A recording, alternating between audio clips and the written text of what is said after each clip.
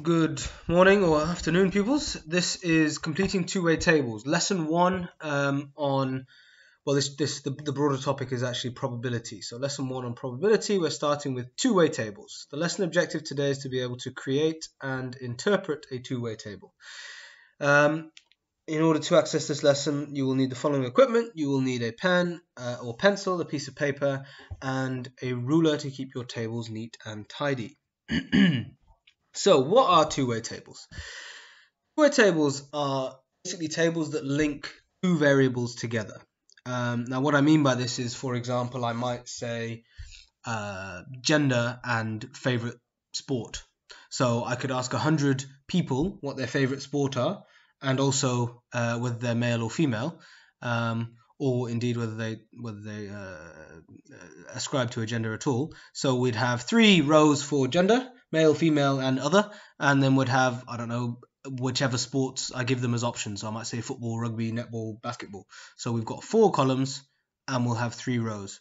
And then there's a final column and a final row, which would be your totals. Okay, so basically it's a way of linking two variables.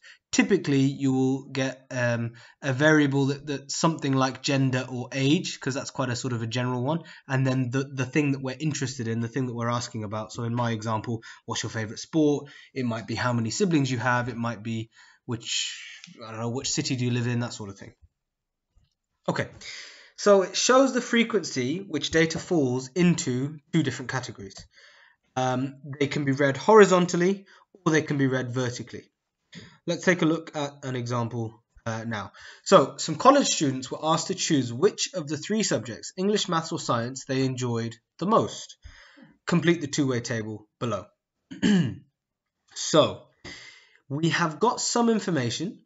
Some information is missing, but I hope you can see you will be able to work out the missing bits of information. So let's, for example, look at this vertically. I can see English, maths, science, and the total. The question hasn't told me how many students were asked altogether, so I haven't got any information from the question that I can add, but looking at the table, I can immediately fill in this box, because if there are 38 pupils altogether that like English and 20 of them are girls, the rest must be boys, according to the table, because there's no third option. So the rest have to be in this box. So 38 take away 20 gives me 18. And you can do this pretty much for each of the missing boxes. So again, for maths, I know that 13 girls like maths, 15 boys like maths. So the total, which is currently missing, must be 28. And then again for girls, go reading horizontally now.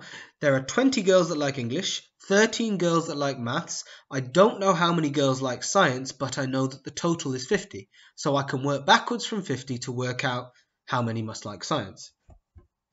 And so on. So 17, 23, 56, 106. We have now got a complete two-way table. But there are some questions now which I'd like you to answer. So pause the video now and try and answer those 3 questions. Question 1, how many students were asked altogether? Question 2, how many girls like science? Question 3, how many boys were there altogether? Pause the video now and answer those questions.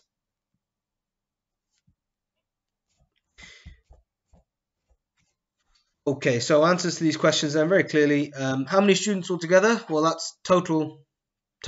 So the entire total, which is 106 pupils altogether. How many girls like science? Looking at the girls and science, that's this box just here, that's 17. And how many boys were there altogether? Well, that's 18 plus 15 plus 23. I'm reading across here, which is the total 56. Okay, that's the answer to those 3. Right, again, here are some for you to do. I'm going to pause the video. I'm going to ask you to pause the video now, and I'd like you please to answer, fill out all of the missing boxes here. Press play when you're ready to see the answers.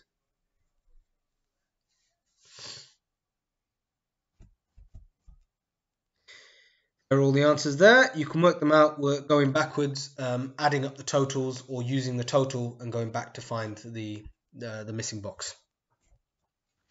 Same job again. Pause the video, have a go. Please press play when you're ready to see the answers.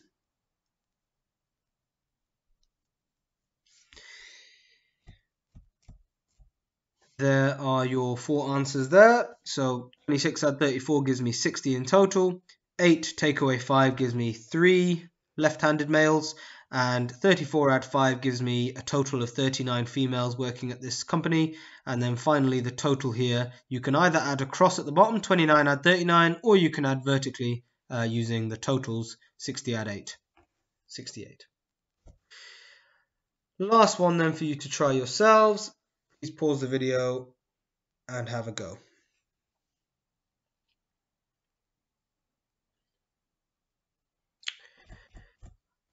There are your 4 answers. So we are now going to have a look at how to create a two-way table. So this is typically a question where they've given you some worded information and you're being asked to create your own table, not just to complete an already started table. So first thing that's crucial is you've got to read all the information. So the question will have a lot of data in it. You need to read through it carefully. Make sure you have identified what the variables are. So it might be boys and girls, it might be children and adults, it might be left-handed people and right-handed people, it might be, well, it could be anything really. So you need to identify what the categories are, okay? So yeah, boys, girls, favorite colors, favorite food, whatever. Set the table out. So this can just be a basic sketch. You can sketch the table on a blank piece of paper. If you're in an exam, they usually give you a fairly large bit of space for this type of question. So there'll be some space for you to draw it out.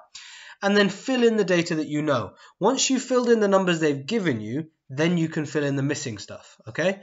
So we'll take a look at an example. 90 people were asked whether they preferred soaps, dramas, or crime shows. 12 men said they liked dramas, 33 people said they liked soaps, and 27 of those were women. 25 people in total liked dramas, and only 10 women liked crime shows. So, I've read the question. I'm now going to try and identify what the categories are. Now, the first line gives me the 3 categories of show. I've got soaps, dramas, or crime shows. And the second line kind of gives me a big hint as to what those the other category is, which is men and women. So I've got 12 men like dramas, therefore, the rest of the people who like dramas were women. So I'll sketch out my table first. There's my table. I've got men, women, and I've got soaps, drama, and crime. The next step is to plug in the information they've given me. So I already know that there were 90 people in total, so that number there is 90. I already know that 12 men said dramas. 33 in total said soaps, so soaps total is 33. 27 of those were women, so I can put a 27 in there. 25 in total like drama, so I'm going to put 25 down here for drama. And only 10 women liked crime shows. So crime, women, that's 10. So in red is everything the question gives me. Now I'm going to change color to purple. And I am going to fill out the rest of it, which is the stuff that you work out yourself. So I'll start with the soaps and the men. If there are 33 in total who like watching soaps, 27 are women, then that means that it must be 6 that are men, because that now adds up to 33. Similarly for drama, I've got 12 men that like watching dramas, 25 altogether, so 25 take away 12, that must be 13 women who like dramas. Now I'll go across to work out this total over here. 27 add 13 is 40, 40 add 10 is 50. So there are 50 women who were asked in this survey. And then I can work out the total men, because 90 altogether, take away 50, that means it must have been 40 men. Final 2 boxes then are the men who like crime and the total people who like crime. So 6 add 12 is 18. 40 take away 18 is 22. So I know that 22 men liked crime.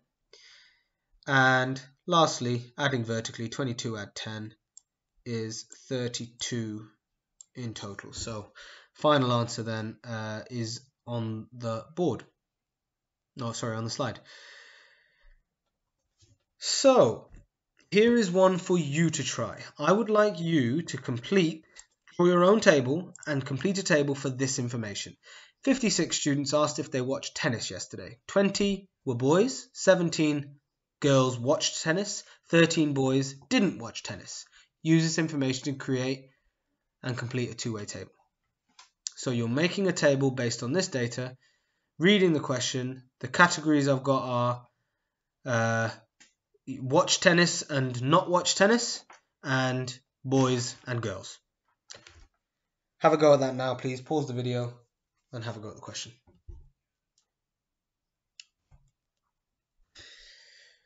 This is what your table should look like. Completing it, that's the information I was given in the question, and then the information you can work out yourself.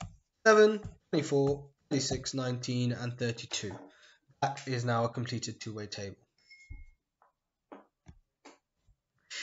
Okay, final activity then for today. What I'd like you to do is complete all 4 of these questions. Whatever set you're in, set 1 or set 2, all of you need to complete all of these questions. So when you've done that, as usual, take a picture of your answer and upload that onto ClassCharts in order to complete today's home learning. Thank you very much, students. Good luck with that.